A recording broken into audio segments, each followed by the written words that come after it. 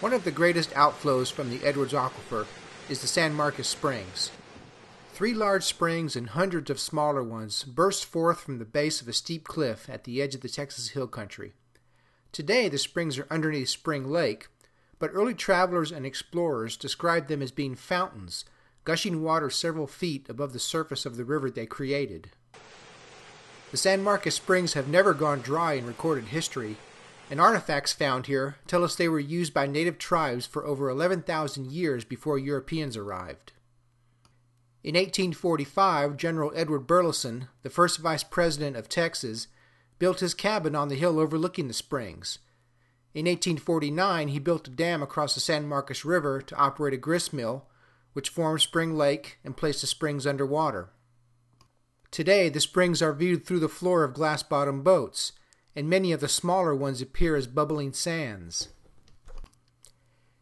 In 1926, A.B. Rogers purchased the property, and by 1929 he had built the landmark inn on the shore of the lake.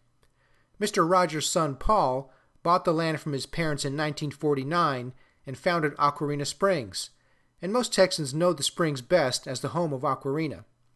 A visit here was a rite of passage for all Texas kids in the last half of the 20th century. The arena part of the name referred to a submersible underwater theater that was considered an engineering marvel in the 1952 edition of Popular Mechanics. Ralph the Swimming Pig, mermaids, and frolicking underwater dancers became trademarks at Aquarena.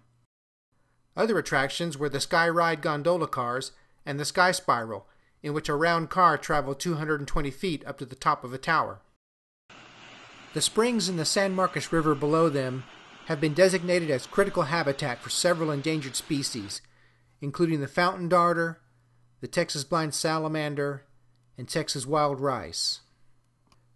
The site was purchased by Texas State University in 1991 and is now known as Aquarena Center. It has been converted from a theme park to an educational park and is still a very popular family destination. The original glass-bottom boats still run, and drivers give informed lectures on the hydrology of the Edwards and the history of the springs. There's an endangered species exhibit and also the Wetlands Walk, where visitors can get a close-up look at the plants and animals of a wetland ecosystem. The former Landmark Inn is now the home of the Texas River Center, and it houses interactive displays on the Edwards Aquifer.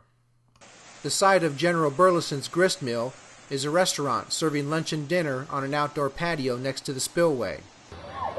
Just downstream of the springs, there are several popular parks, where it's easy to see the Texas wild rice. With good management and protection of the Edwards Aquifer, the San Marcos Springs and the endangered species here can remain healthy for many generations to come.